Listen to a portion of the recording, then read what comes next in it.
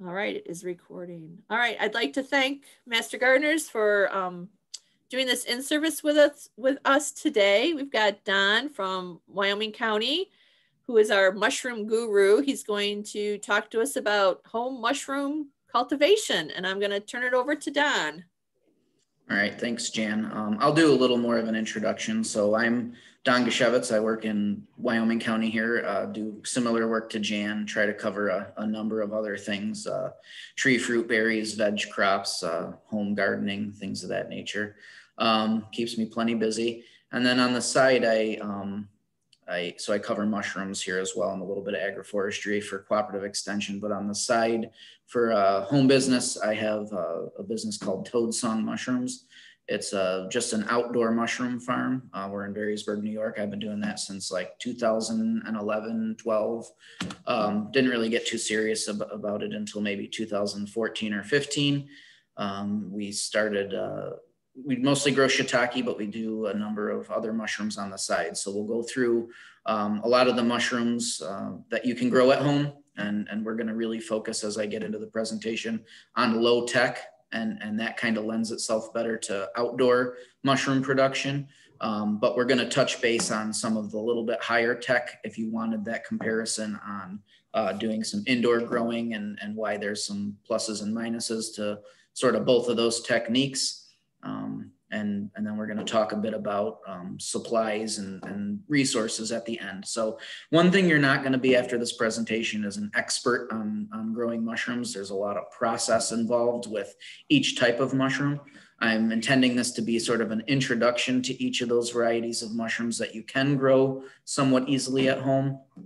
And then you can choose to pursue each one of those mushrooms because each one does have a very specific set of cultivation techniques that you need to follow to be pretty successful. So we're going to kind of cover the basics, like I said, and we'll get you dialed in. And you know, my contact information will be at the end too, so you can get a hold of me if there is any one mushroom that you really want to try to grow, or if you want to try to grow a number of them. So this picture here on this first slide is just what I'd call a fall box. This was all mushrooms that I grow, and this is just a fall harvest. So we have some lion's mane, some namiko, some comb tooth mushrooms, shiitake, and some wine cap. So they're just all happen to be overlapping and naturally fruit. Every one of these naturally fruited.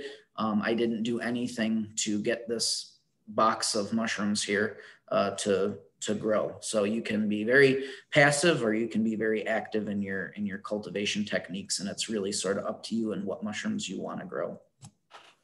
So jumping into it and just understanding what is a mushroom. It's the fleshy spore-bearing fruiting body of a fungus, typically produced above ground on soil or on its food source.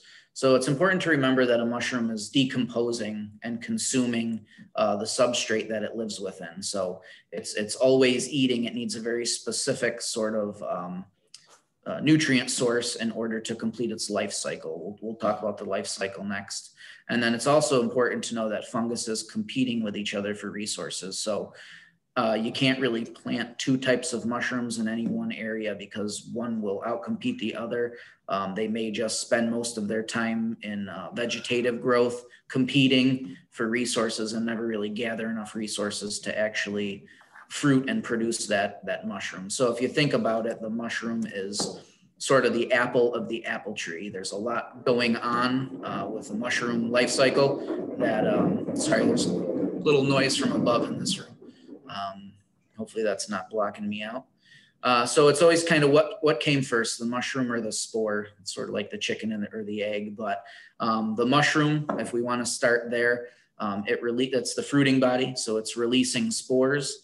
Those spores sort of meet up on a nice growing substrate. So this mushroom here is an oyster mushroom. It prefers growing on rotting wood. So the spores get together, they form some hyphal knots and start getting together. They're the reproduction portion of the mushroom.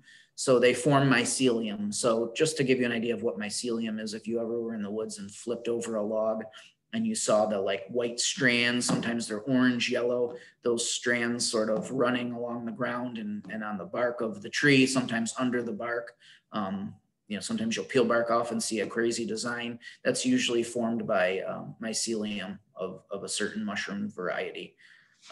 And then when that mycelium has it releases enzymes and digests, as I mentioned earlier, what it's growing on.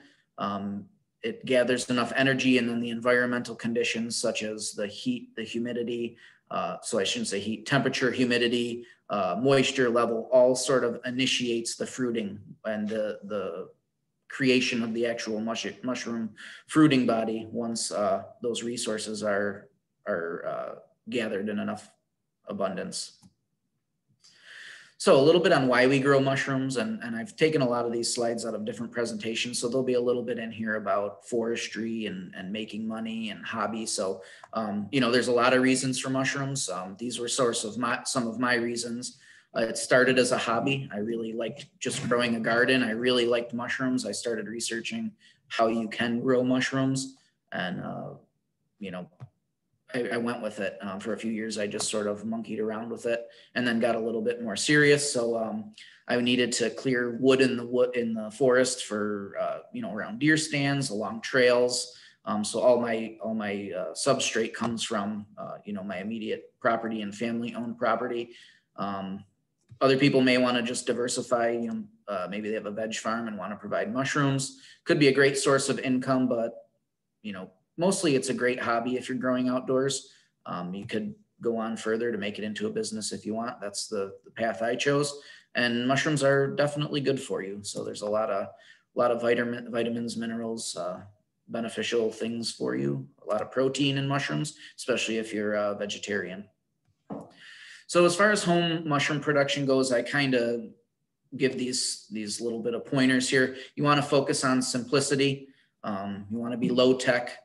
Start small. You can sort of build once you find a mushroom you're good at growing, you can research a little bit more and build up a larger area if you are going to do some indoor growing. Utilizing resources you already may have or can obtain pretty inexpensively, and keep your mushroom operation close and near to a water source. So just to give you an idea, we have about 1,000 to 1,250 shiitake logs at any one time that are in production. And if we didn't have water, we really couldn't do much with those. And the amount that we pay to keep that business going, and our initial investment is very, very inexpensive, maybe $250, $300 a year, utilizing, a four-wheeler, a tractor we already have, and a chainsaw. So the supplies are relative, most people have those things, not saying you do, but some have those around already. So use what you have. You can also find neighbors and things that might have the substrate that you're looking for. So a few terms with mushroom production, and we've gone over some of these. So mycelium, that's the vegetative part of the fungus, and that's consisting of that fine white filaments. So spawn is the vegetative mycelium, and the fungal spores, they're cultured on sawdust or grain under sterile conditions. And these are what you purchase from a supplier. So I can't see myself here, but I'll hold this up. We'll talk about this at the end, but this is just one of the mushroom supply companies. Just like you get things from a seed catalog, there's mushroom supply companies. This is the company I happen to use. They have a great website. Everything's really user-friendly, but you buy spawn from these companies, and that's one of the things you might need to buy. Well, you definitely have to buy. And then your tools, all of your tools for growing mushrooms come from these companies as well. So a lot of people try to create their own spawn. That's way past what we're trying to do. There's some major sanitation involved in that, and like I said, the expense in buying sterile spawn that's ready to grow out and make more mushrooms on more substrate is so inexpensive. It's kind of crazy to get into. It's a great hobby if you want to try, but starting to make your own spawn is quite an endeavor. So inoculate, I think I probably had mentioned that. That's the act of introducing or planting mushrooms on its preferred substrate. So as I mentioned, everything has a preferred substrate. How you introduce that spawn that you buy to that substrate is the act of inoculating, and it's different each type of mushroom that you're trying to grow.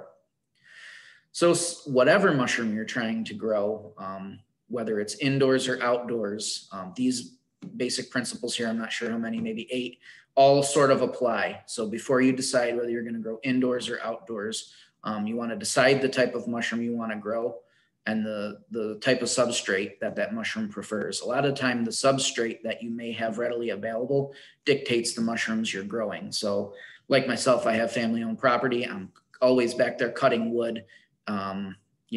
Growing shiitake on logs is a no-brainer for me. But for me to go and purchase straw and sterilize it, pasteurize it, and do all those sorts of things is sort of more involved than I want to get. It's a little bit more work, but it can be done on a small scale, and we'll go through that.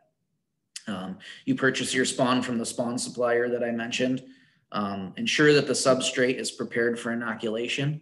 And a lot of time that's pasteurization. Each substrate needs to be treated a little bit differently for the mushroom you're trying to grow. You want to inoculate that substrate, and then you allow time for incubation and colonization. And again, specific to the mushroom and the grow method. So not to make this seem really like on large scale, there's mushrooms that are grown indoors that only incubate for 3 to 4 weeks. And there's mushrooms that we'll get into that, need a year to 18 months, some even 2 years of incubation time and a spawn run for that substrate to get completely colonized with the actively growing mycelium. So if you're actively growing mushrooms, you can initiate a fruiting, or you can passively grow mushrooms and just sort of wait for them to grow when the weather conditions are correct. We'll get into each one and each mushroom that you can grow and what they do better with. And then harvesting and enjoying your mushrooms. So we'll talk about that a little bit. Some indoor versus outdoor cultivation pros and cons, and this isn't a complete list. I stole this from the Cornell Small Farms website, their mushroom cultivation website. Outdoor, at least, that website, they're very focused on, can you make some money doing this rather than hobby? This is meant for hobby. So all of these species here that are on the outdoor list, you can readily grow outdoors. And some of these indoor mushrooms, the only one that's not really overlap is chestnut. You can grow that outdoors. It's starting to be supplied by some of these spawn suppliers. So, you can read through the pros and the cons. Obviously for me, some of the pros for growing shiitake outdoors were to utilize my woodlot resources. Very low capital investment, and I wanted to support the forest and keep things under control. So it is a lot of labor. There's a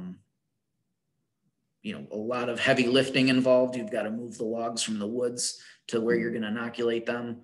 And then you have to put them in a area where they incubate, and then you have to sink them in water. So you're moving the same logs, as you'll see the process later, but you're moving those logs many, many times.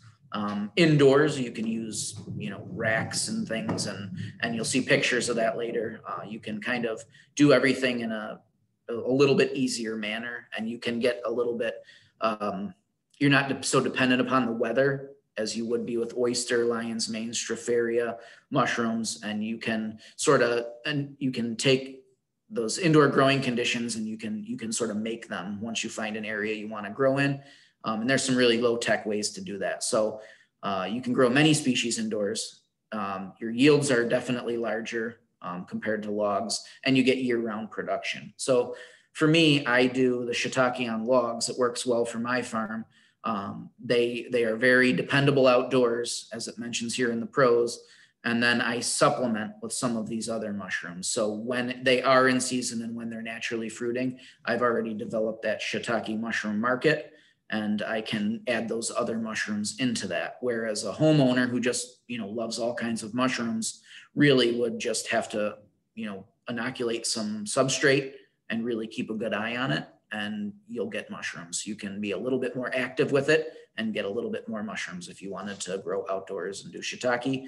Or if you wanted, say you really liked oyster, we'll go over some really low tech ways on easily growing oyster indoors where you don't have to invest in a lot of infrastructure up front. You really have to create some environmental conditions if you're growing indoor mushrooms on a large scale. So outdoors, you're pretty much mimicking nature. Those conditions are ideal. That's where mushrooms naturally grow. So some people sort of view seasonal production as a con, I view it as a pro. It's a great way to make a little bit of money in the summer, enjoy mushrooms that I wouldn't normally have and would have to purchase. And that, like I mentioned earlier, only that shiitake can be managed to have that reliable harvest. After moving thousands of logs many times throughout the summer, it's kind of a pro when that season's over for me. I don't really want to continue, indoors for the rest of the winter. My season's done. It's sort of like a vegetable farmer. But then again, the season's never really done. So this is the time of year where I'm harvesting logs. I think we're going to inoculate about 450 new logs this year. So, really the mushroom grower works from March, April, all the way until October. So indoors, as I mentioned, it's pretty much controlled environment growing. The species we can grow expands, but you have to start considering that you have to monitor and maintain the environment. So for various stages of production, and you want to eliminate sources of contamination, all that stuff has to be taken into effect. When you're outdoors, there's really the way you inoculate and grow your mushrooms, that stuff's far, far less of a concern. You're not dealing in tight spaces and areas where humidity, light, and things are changing, on huge levels where, outside it's 70 degrees yesterday, and tomorrow it's going to be in the 30s. So the substrate and the mycelium and the mushrooms are prepared for that, and they are in tune with your environment, whereas indoors, you're really, really having to create that environment. And we'll talk about some of those environments you need to create. And a plus to growing indoors is you can use really kind of low tech facilities. So many of the mushroom, I work pretty extensively with an indoor mushroom grower in Buffalo, and he's been in the basement of a factory. It was a little dingy, a little hard to control the environment, and now he has moved to a more open air, above ground factory that he's finding to be quite a bit more feasible for indoor mushroom growing. But you'll see some pictures here of some low tech indoor setups that I have done through Extension that have been quite successful. So we're going to compare indoor and outdoor growing of all of these types of mushrooms. These are what I'd consider sort of the easy, most commonly grown mushrooms for sort of fresh eating and cooking. It's taking out of the equation the medicinal mushrooms and those sorts of things. In my opinion, many of those can be found locally wild. I'm not condoning saying going out and going and getting those, but if you know what you're doing, they're a lot easier to find than they are to grow.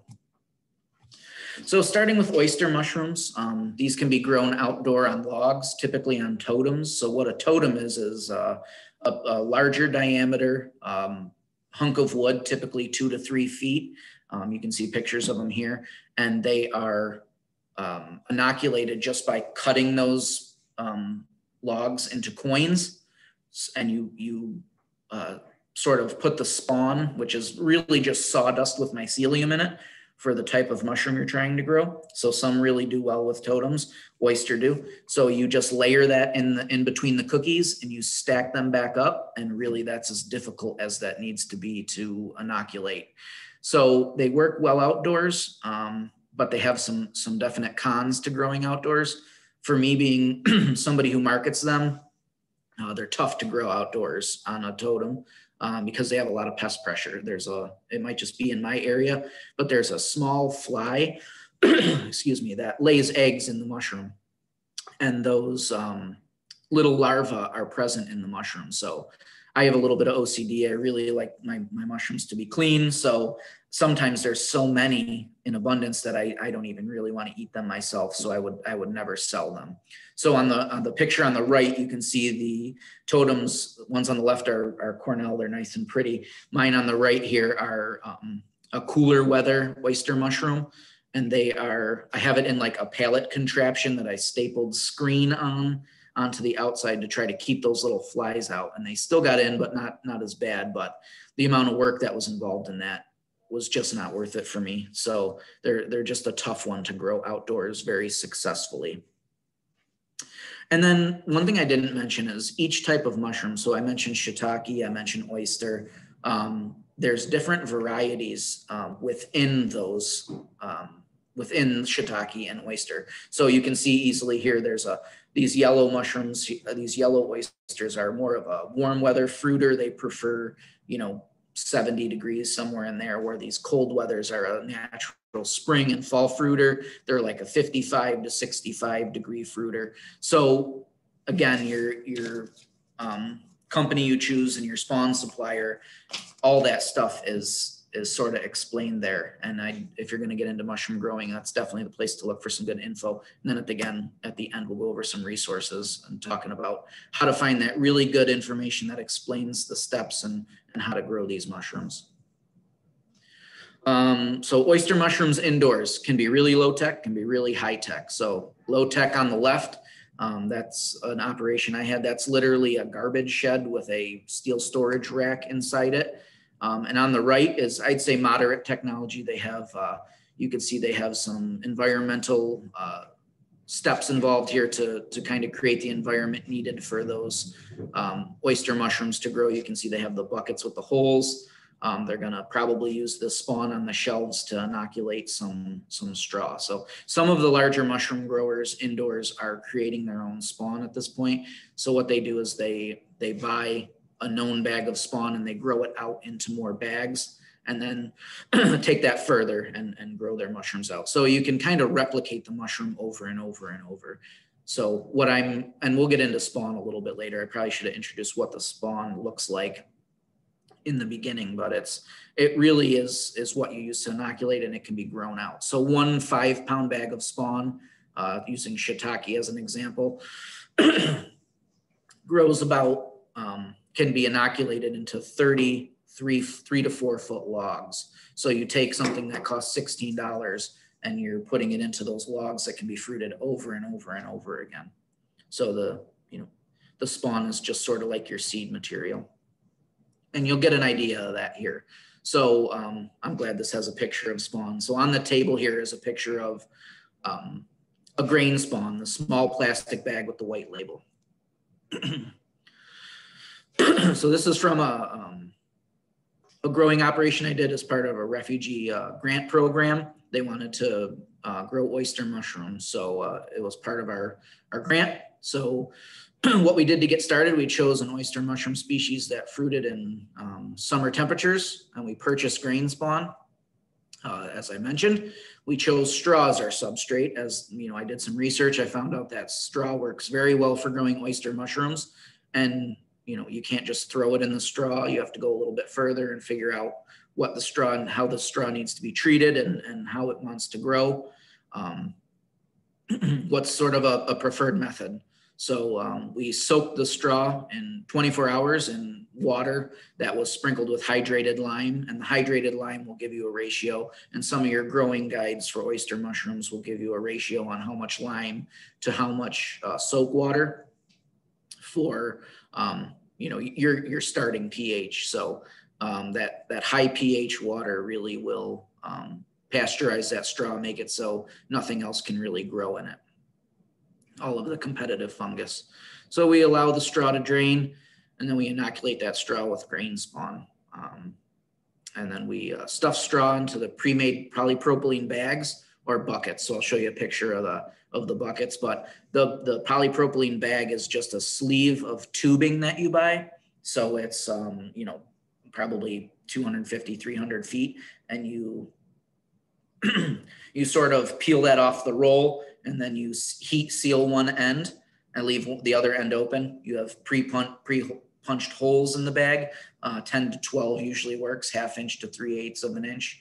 And then you sort of mix your spawn with your straw. And that ratio, again, is in your growing guide. Every time you order a mushroom, you get sort of a very specific growing guide. So this is shiitake on logs. I don't know if you can see this. But this tells you everything you need to know on growing shiitake on logs, and you sort of just follow the recipe. That's what we did with this grain spawn that we purchased for these oyster mushrooms. So we incubated that 3 to 4 weeks. On the left here, going back a slide, that's how we incubated. Those doors on that shelf were closed. You should probably have a little bit better airflow than we did there. But this was our first real try at some very, very low tech. These were people who wanted to grow them in their home, and we were trying to replicate. So in a perfect world, you can grow this in like a dark closet with a fan, you know, with some air movement. Our main thing was we were trying to grow in an area where there was 24-hour light. So I had to exclude the light for the incubation. Once you introduce the light, as you can see kind of down toward the end here, that initiates the fruiting after the incubation. So after that, we harvest. So that entire process was 5 to 6 weeks. So here you can see another picture of just some really, really low-tech oyster mushrooms. Up on the top left, that's that same sort of garbage shed or you know, garden shed thing. And we just stuff the bags with the straw that's been inoculated with the grain spawn. And then we let it sit for 2, 3, sometimes 4 weeks. You can tell when the bags turns completely white, the mycelium has ran through the straw, as you see on the bottom left. And then we pulled it out of the garbage shed in the light. So that initiated the pinning. So you can see the small mushrooms starting to pin on that bag. And the top right photo is about a week later, the same bag. So you could see that I've actually turned it the other way, but there's the 2 middle sort of mushrooms growing there, and clumps of oyster, and then the one at the bottom. And some of the other bags are starting to pin. The ones on the far right, they just pinned a little bit later, and the ones that you don't see, some of them I had already picked the mushrooms off of as well.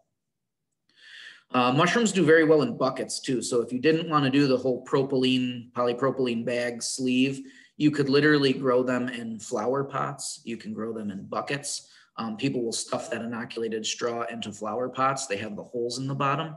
Maybe if you use like a half gallon or a quarter gallon pot and just stack them up and sort of leave them outdoors, you will eventually get mushrooms. You can be very, very passive with oyster mushrooms. We tried to do a little bit more control because we were trying to really up our production. So I've seen people where they've taken these, like the spent material. So what's in the bag and what's in the bucket, and they sort of stick it in their garden bed, and you'll start to get oyster mushrooms right out of that, you know, as it decomposes. One question a lot of people have is, can these be fruited 1 time or 2 times? So you can take these bags, and then you can, after you harvest the mushrooms, you can put them back into incubation in the dark, and then pull them back out after 3 or 4 weeks and initiate another fruiting. But a lot of the resources in the straw have been used up, so the mushrooms won't be as prolific. There won't be as many, they won't be as nice, but you can still get another crop. They're best sort of used for a compost, and then, like I said, you can get some secondary mushrooms or even, you know, a 3rd flush off of them. So a little bit on, so this is sort of shiitake and oyster indoors. So this is a typical indoor setup. So you could see here, this is in a fruiting room. So they have their bags of spawn right on these shelves.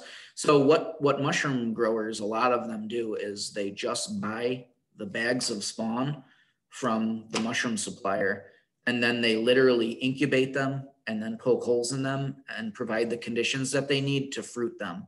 So that's another thing you could do at home, is literally not grow the spawn out by putting it into straw or something else, another substrate, depending on whatever type of mushroom it is. You can simply fruit. So these are what like sort of the easy grow mushroom kits are that you can buy online. I don't know if anyone's seen them. It's sort of like a cardboard box that you pop open.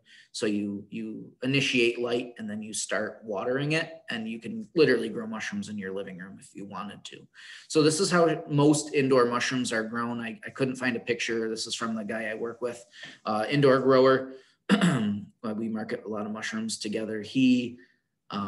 This is his setup. So he moves those big racks from incubation down the hallway to his fruiting room. He does that with shiitake, all of the sorts of mushrooms that we're talking about today. So jumping into shiitake, to go back to, I guess, oyster, I did talk about the incubation a little bit. It's 3 to 4 weeks. And you want to do that at like 65 to 75 degrees. So it's a pretty warm incubation temperature. And then after that, moving it to the light, you're going to initiate that fruiting. So typically the temperature is a bit lower. But again, with oyster, there's blue, white, yellow, pink, depending on that that mushroom, there's different fruiting temperatures that they prefer. So they just create those conditions indoors for those. So with shiitake indoors, they're doing the same thing. They're buying these bags and they are fruiting them. Some do choose to grow them out. So the mushroom grower I work with is really starting to, he's buying a treated wood pellet that's prepared for mushroom growers. And he has a large room that he can put like 8 or 10 of these racks in. So he sterilizes his own substrate that he buys, and then he uses a bag of spawn he buys, and then he grows it out into more bags. So it takes a little more time, a little more incubation, but you get more mushrooms in return. So you take, one bag and turn it into an entire rack or an entire half rack of those bags by growing it out. And with shiitake, like with oyster, the incubation for shiitake mushroom, 65 to 75 degrees. So a lot of mushroom growers are really incubating in the same room and then just providing different growing conditions for their fruiting room. As you'll see, all of the mushrooms really like that incubation at 65 to 75 degrees if you are growing indoors. And it isn't that particular. So to go back, like I didn't monitor the temperature. I just wanted to see what would grow, spending the least amount of money and absolutely no environmental manipulation other than finding a decent spot I thought would work. So, very, very low tech to very high tech here, just a comparison. So outdoor shiitake on logs.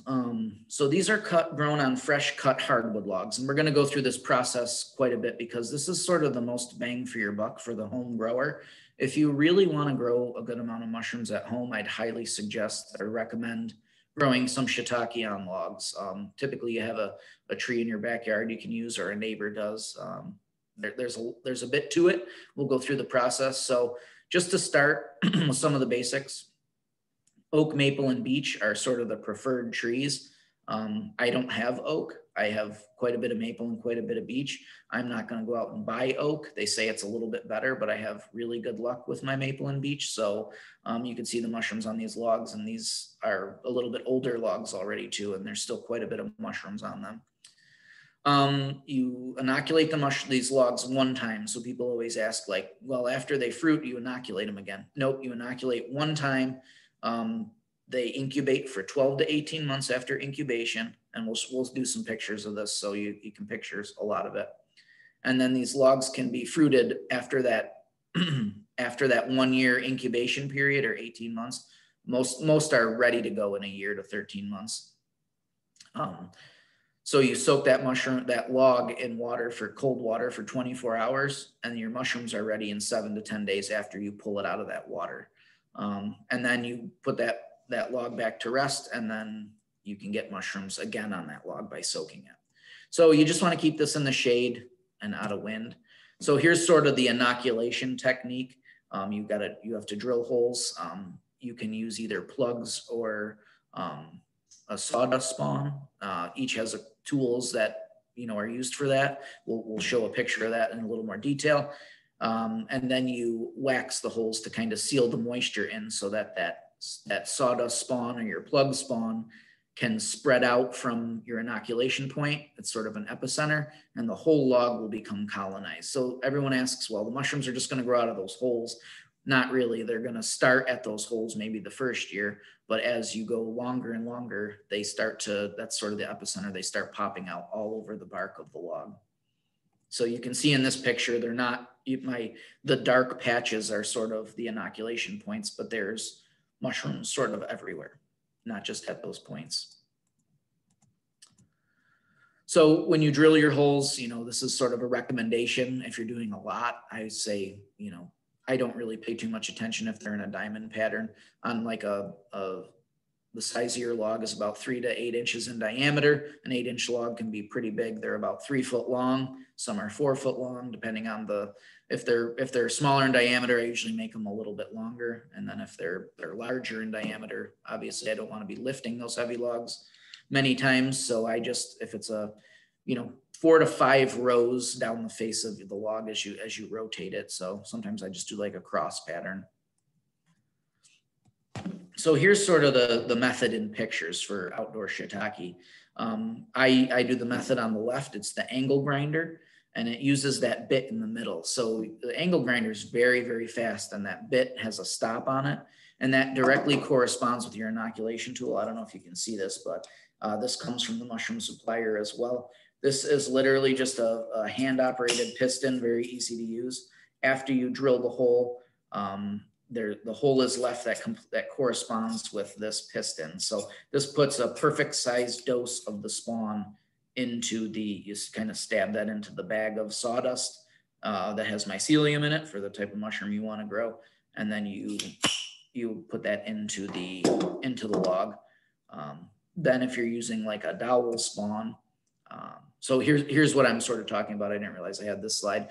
On the left, they're using the thumb style piston inoculator to put you can see the little brown sawdust there into the hole. In the bucket is the spawn. They just emptied it out of the bag. You tap that into the bucket, fill up your piston, the void that's in there, and then the plunger pushes it down into the hole. It fills the hole, right to the brim.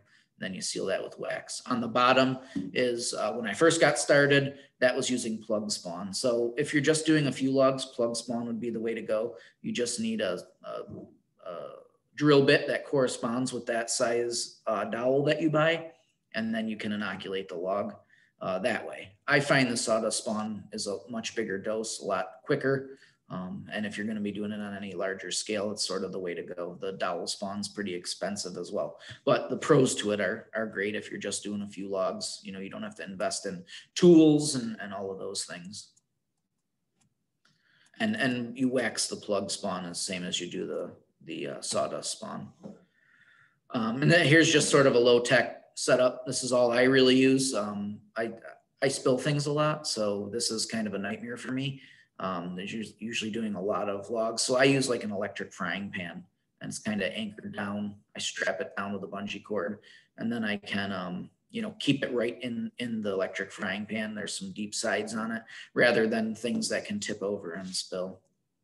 And you just paint that over the inoculation point once your spawn is in the hole. So after you've inoculated, you have that waiting period. This is the 12 months. This is, you put the shiitake logs in the woods. This might seem a bit excessive.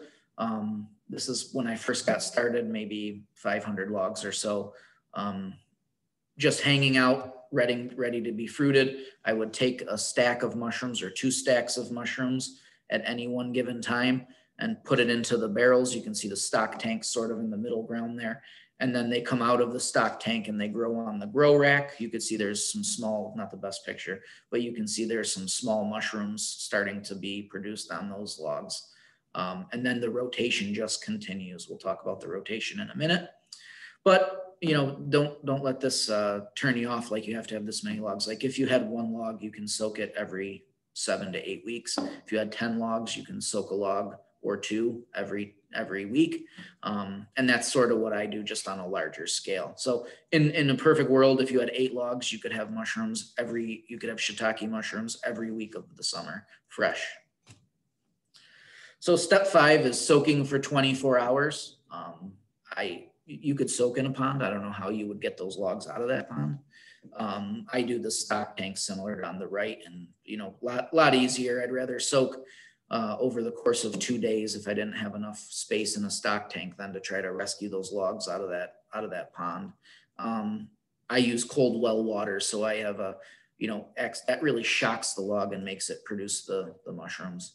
And again, in there for 24 hours and then out. And then 7 to 10 days later, this is the result of those soaked logs. And in theory, you just have a constant rotation going. So there's some perfectly ready shiitake. They're ready when the cap's still curled under a little bit, just as the veil opens. So those are sort of pickable and ready for market. And sometimes in the summer, like if it's really hot, I use a wide range strain. So it goes anywhere from 55 maybe to 75, 80 degrees. It's really conducive to our weather. I'd recommend that if you are going to get started with shiitake. They do well with the force fruiting, which is soaking in the water. And when it's really warm out in the summer, like sometimes 5 days, you'll have your mushrooms completely ready. It's not unheard of. So after they come after they are fruited, you've cut your fruit off, they go back to rest for 6 to 8 weeks, somewhere in that. I like to rest mine about 8. You get a little bit bigger flush. Sometimes I even wait like 10 just because I have so many logs. And the older they get, I like to let them rest a little bit longer. They'll get more mushrooms on them later after they've gathered a little bit more energy. Then they can be soaked again. So any given mushroom log for shiitake can be soaked, 2 to 3 times a summer, depending on if it started toward the beginning of summer or toward the end. If it was the first of your 7 weeks or the last, that kind of dictates if it's soaked through 2 or 3 times. So here's just sort of a demonstration visually of your 7. If you have 7 stacks of logs or 7 logs, you can soak 1 log or 1 stack per week and have a harvest every single week. And then you just start at the beginning again. So if you have 210 logs, you divide them into 7, you've got 30 logs per stack, you're growing 15-20 pounds of mushrooms a week. It's not too difficult. So I was about to say any questions, but we'll sort of hold them to the end. I'm sure there's tons of questions on a lot of that. So we'll jump right into indoor lion's mane, and then we'll talk about outdoor lion's mane. Indoor lion's mane mushrooms, super similar to how you did the oyster and the shiitake. The indoor guys are buying bags, growing them out, incubating them, moving them to a fruiting area, and doing that method. They just do that over and over and over again, and they constantly have mushrooms. Once you initiate that fruiting, maybe a week or 2 later, you have your mushrooms ready to harvest. They typically do one-time use with these bags and then ditch them and recycle them or compost them. Some sell them for soil substrate for growing for gardens. It's a great compost for your garden. But there's a lot of plastic, a lot of environmental manipulation. Once you get that set, and you're growing out your own bags, that becomes cheaper and cheaper per bag. So you're a lot of inputs to growing indoors, whereas outdoors it's cutting the log, inoculating it, letting it sit, and water is really your difficult portion of that. To go back a little bit to shiitake, if you were to just let your shiitake sit in these stacks, they will fruit, but they won't fruit as drastically as this picture. You'll get sporadic mushrooms here or there when there's enough rain.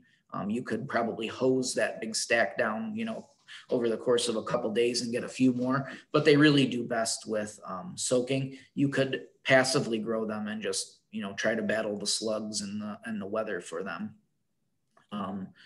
Going back to this picture, this growing rack worked well for me, but if it started pouring in the middle of the night, I had to come up and cover that. I didn't want my mushrooms getting wet. They just turn into a giant sponge. The closer they are to being ready, the more spongy they will be. So now there's a large canopy in the woods there, and I just fruit I think I have 8 of those racks.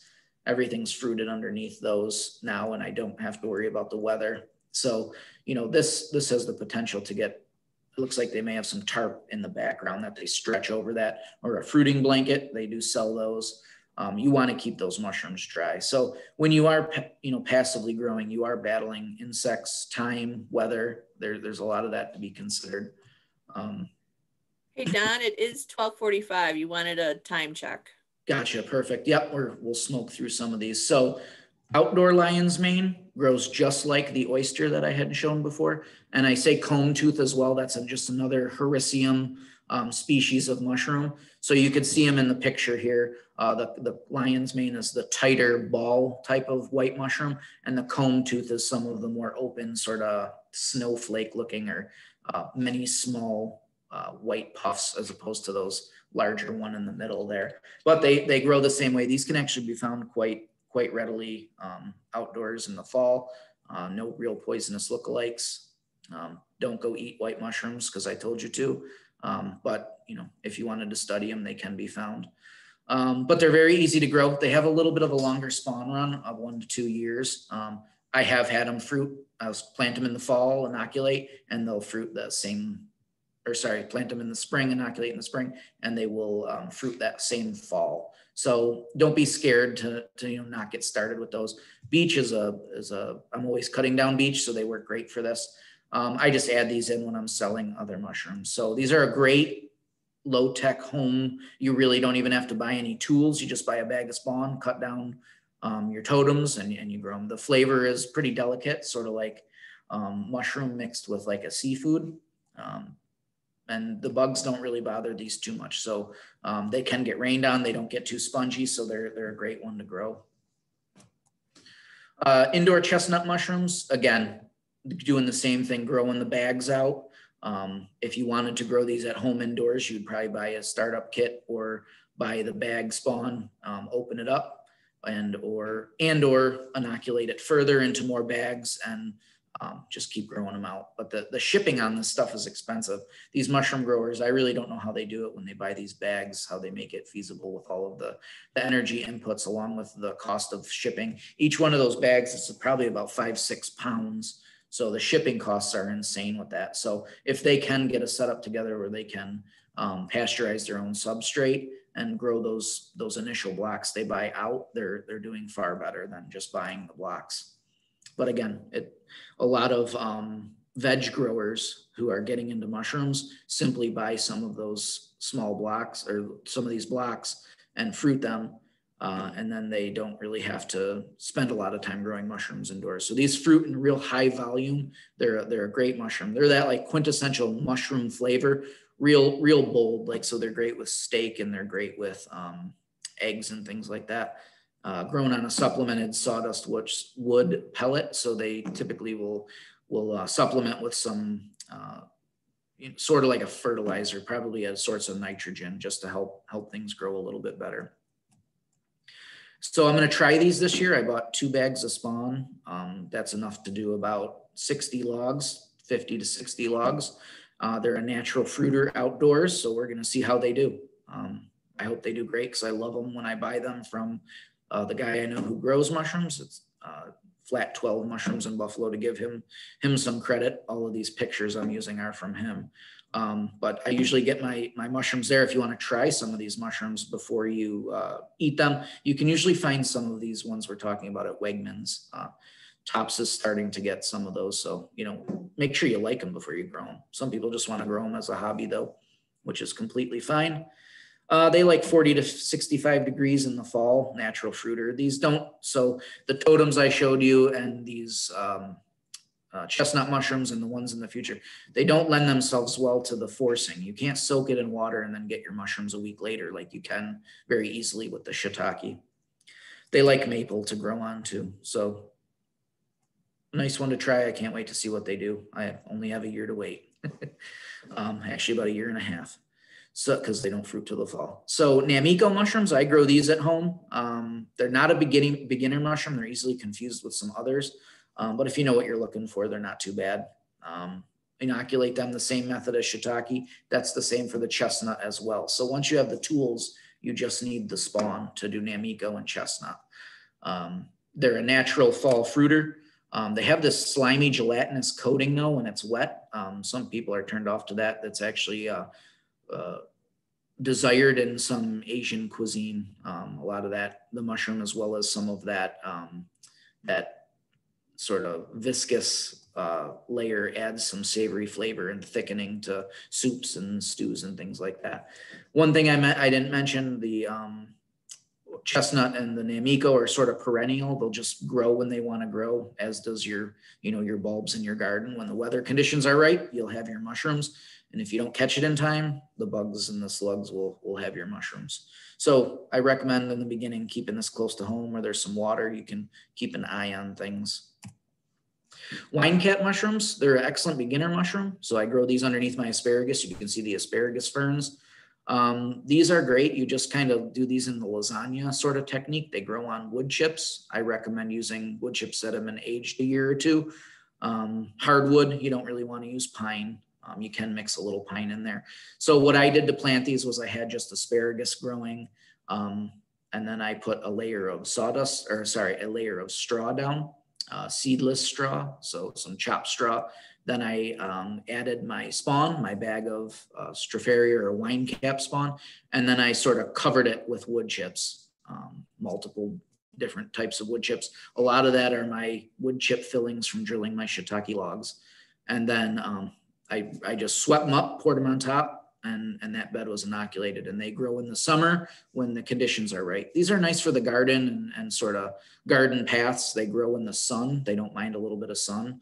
So they're just a really prolific fruiter. If you don't catch them, they get bugs in them as well. But these were caught right at a perfect time. You want to pick them. Those are perfectly ripe. I'd even pick them when the caps are still a little closed. They have a little bit more flavor. So I'd rather go for quality than quantity. So they're a good mushroom. And they're perennial, and you can just keep feeding them wood chips. You can also move these around. So if you just grabbed a big clump of that inoculated substrate after you probably have, it's been in there a while, and you can see these, I don't know if you can see all the white strands all over that. That's the mycelium. So if you see that, you can spread that around. So I typically will fill 5-gallon pails of this and sort of dump it here and there and just have, mushrooms growing all over. So harvesting and storing mushrooms, as with anything else, you want to cut or twist them. Scissors are usually safer than a knife. Mushrooms don't lend themselves well to freezing, so dehydrating is pretty good. Sun-dried or a dehydrator works great. If you want to keep them in the fridge, loosely closed paper bag is the best. They last in there for a couple weeks. Commercial people will typically keep them in boxes and wax lined boxes. You don't want to put mushrooms in anything plastic. The humidity in there sort of makes them rot pretty quick. You can also cook them into dishes and freeze. And I think I kind of covered this. I think it's sort of a duplicate of that slide. So really importantly, resources and sourcing spawn and supplies. So I'll jump into share my screen for a website that I recommend.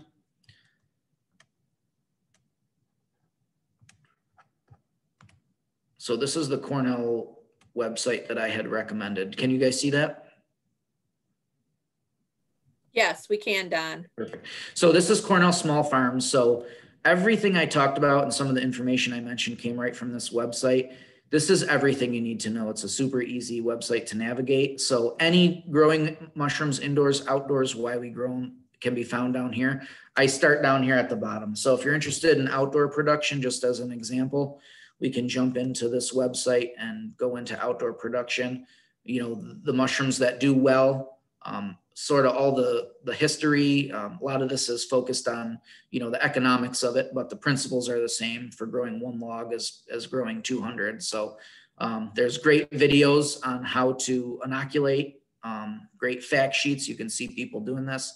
There's fact sheets on your oyster and lion's mane mushrooms on the totems.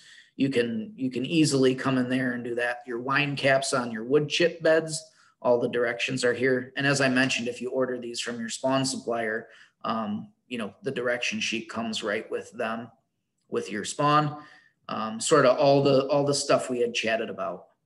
And then one other thing that I wanted to show you, last thing here, that is helpful for just getting started is the, let's see here, finding supplies. So finding your mushroom supplies, whether you need to find spawn, there's a whole directory of where you can get it from. I like to use Field and Forest Products. It's just the one I really like their educational materials. When you leaf through their catalog, it tells you exactly how to grow everything. A lot of other places just assume you know what you're doing.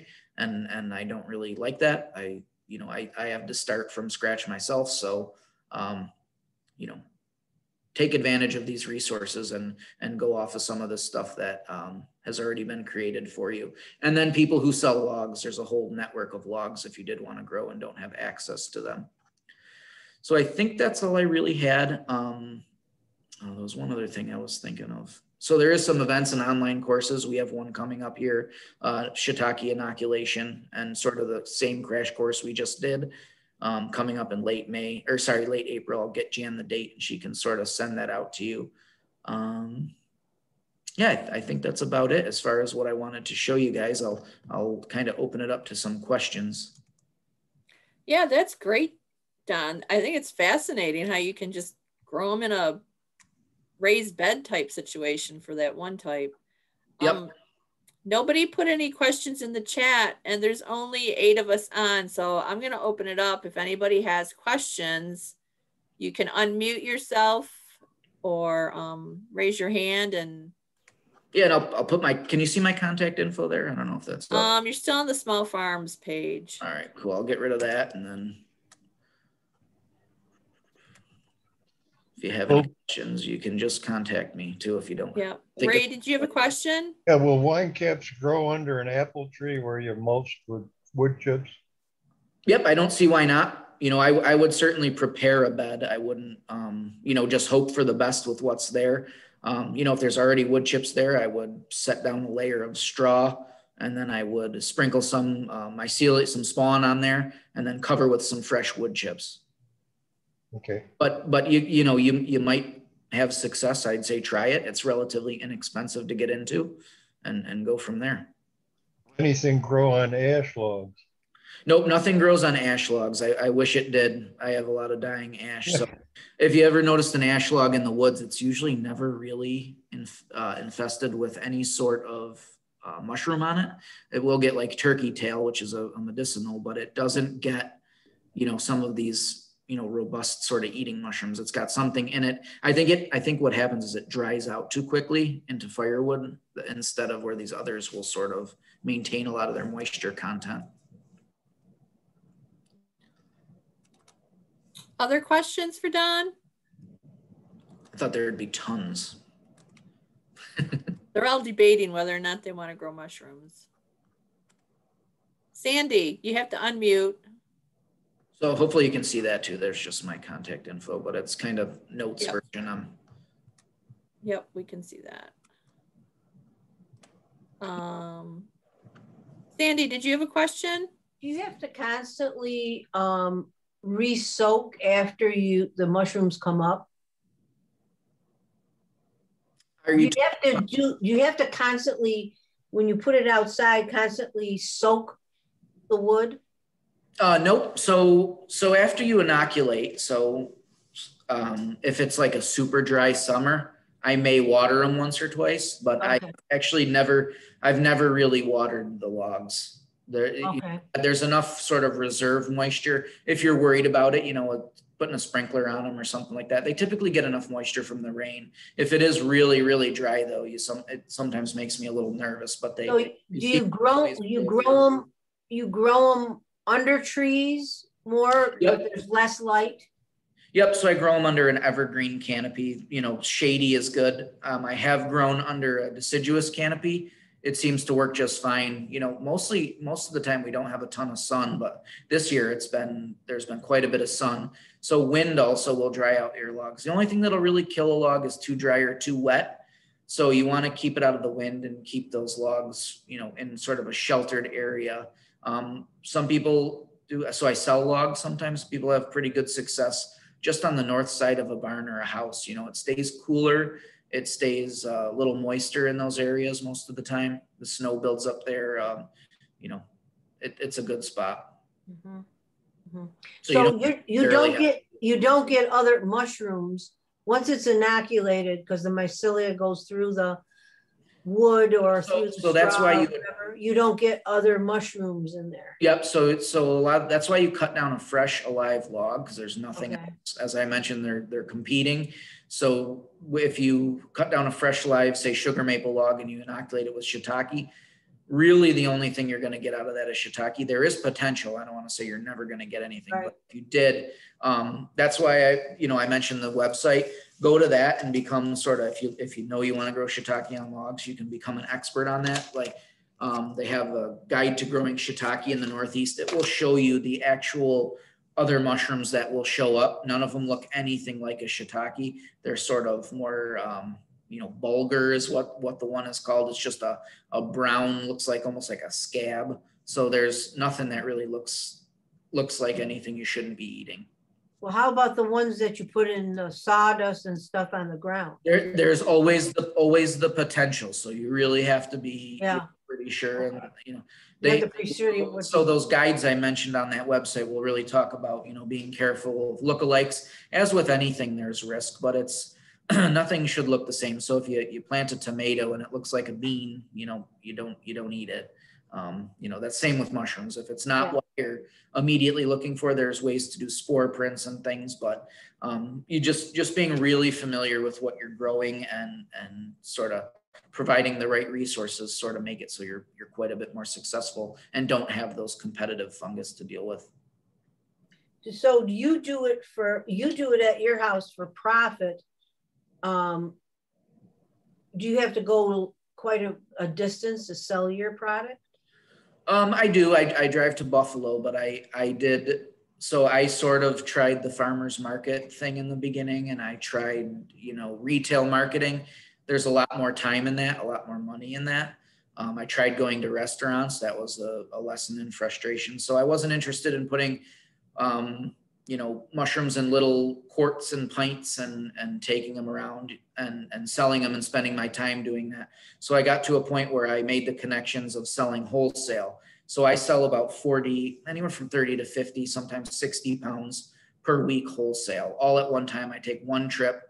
It's all sold ahead of time. So, they're expecting those mushrooms. When I did restaurants, I'd show up with the 10 pounds. They said they'd take a week of the 5 pounds. And they say, well, we didn't use as many from last week. We only want 2. Well, now I've driven to Buffalo and, 2 restaurants have told me they want a quarter of what I brought.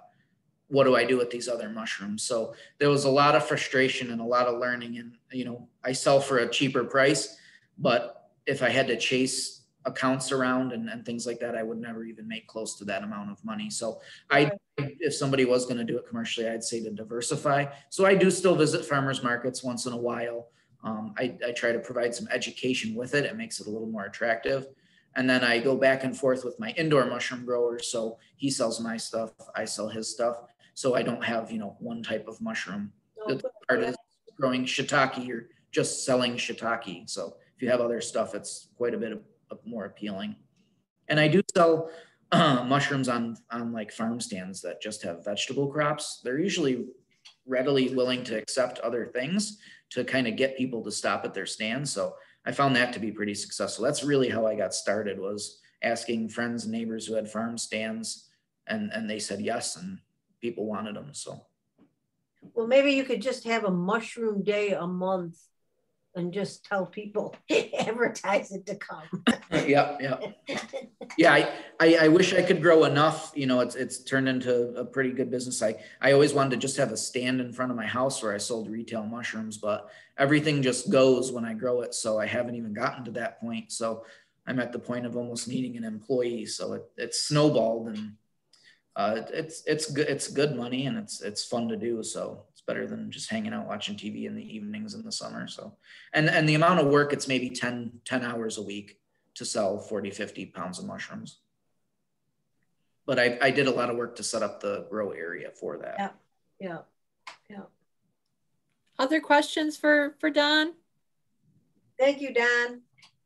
Yeah, thanks for listening. Yeah, I'd encourage you to try any and all of them, and try to have a bunch of fun with it. You can do it on a very, very small scale. That's how I got started. So it's a lot of fun. Yeah, this is great. So for everybody who's on, we did record it. It'll probably be next week before I get it up on YouTube, but I'll also share Don's upcoming class that he's got with the group then. So if there's no more questions, then thanks everybody for attending today. And thank you, Don. This was really interesting. Yeah. All right. I'm going to end the recording.